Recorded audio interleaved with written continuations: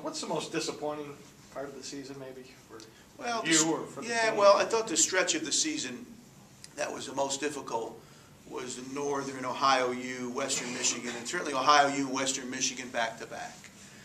To me, those two games were disappointing. Now, those are two bowl teams. And we played 7 bowl teams during the course of this season, of our 12. And so we certainly played a very good schedule and a lot of good teams. But that 2-week span of not playing very well, I thought, against Ohio U, and coming back home and not probably having our low point of the season against Western Michigan, we needed to be able to snap out of that. We went to Temple and I thought competed against a very good Temple team. Just got worn down, and that's the only game really in the season where I really felt our numbers, our lack of depth really caught us up to us, was certainly in Temple. A couple of guys kind of Richard Hall, is he coming back?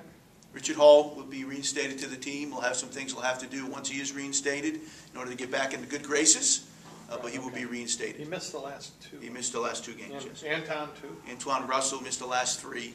Great. He will be reinstated to the team, and again, be in the same category as Richard. Now, did Doug Richardson, is his eligibility over, or what? Doug Richardson has 1 year remaining.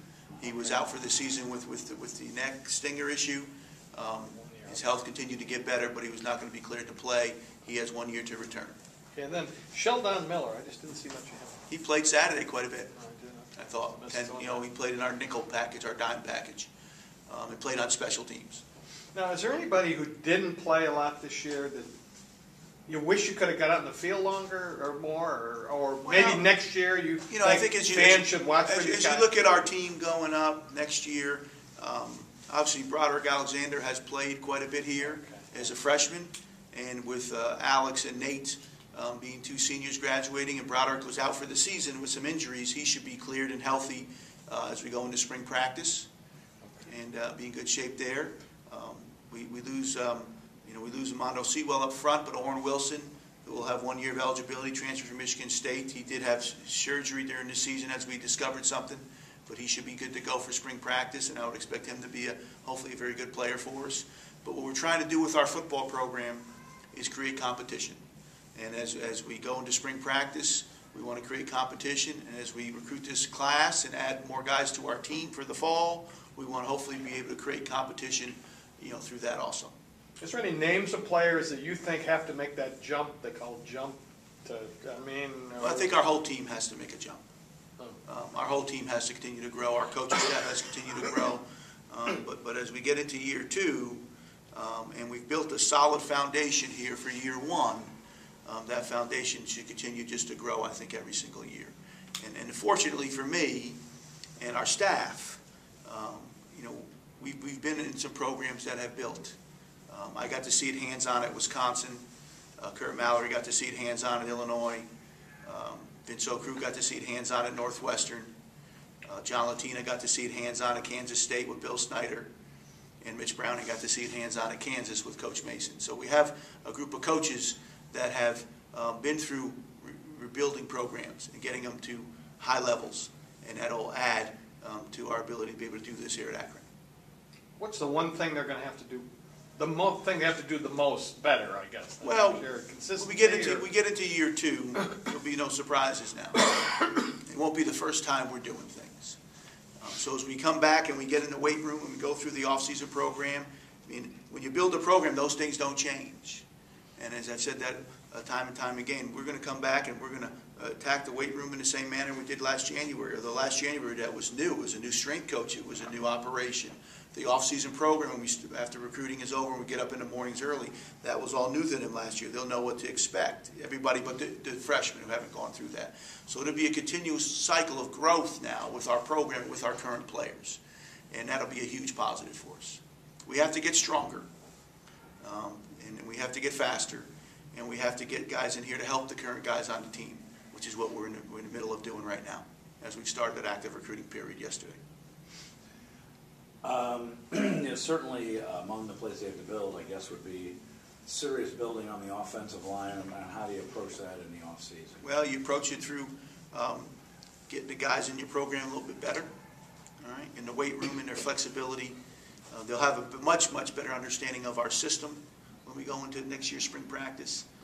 So that familiarity will be a huge positive for them. And we're going to have to recruit some guys to help them. We're going to have to recruit some guys in here, which we will do in this class. You will see a recruiting class, I think, that has a heavy emphasis on linemen, both offensive and defensive linemen. I mean, just because from a sheer numbers standpoint in your offensive line, I mean. Yeah, we have to.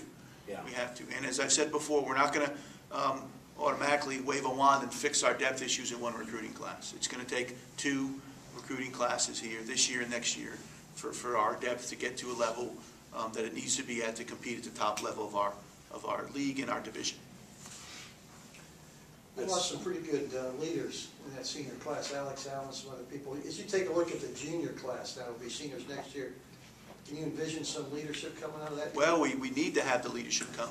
And there's guys in my mind that I think should be really good leaders. And there's some guys that I maybe aren't thinking of that I maybe might emerge as leaders for us. But we need leaders at every position, and we need leaders in every class. And I'm anxious to see how that's going to evolve with our team as we move forward. As far as players who improved, and a lot did, but would you say Josh Richmond and Anthony Holmes? Well, I think at least for the naked eye, if you look at Anthony Holmes, a true freshman starting out there in boundary corner, I thought he did a really nice job for us and really improved, quite a bit as the season went on. He led our team in interceptions with 3. Josh Richmond in the last month had some very good games and started to become the kind of player that we thought he could become. Jaleel Carter, for only playing receiver for 1 year, I thought he improved greatly as the year went on. Really pleased with his progress as he went through. So we've had, and I think there's a bunch of other guys that have improved as we've gone through. We all have to improve a lot more. The coaching staff, we will sit down now and evaluate once recruiting's over, we'll evaluate things we did, and if we need to tweak something, because we thought it would be better to do it a different way, we'll do that. But we'll evaluate our program, evaluate our players, and work every day to get better.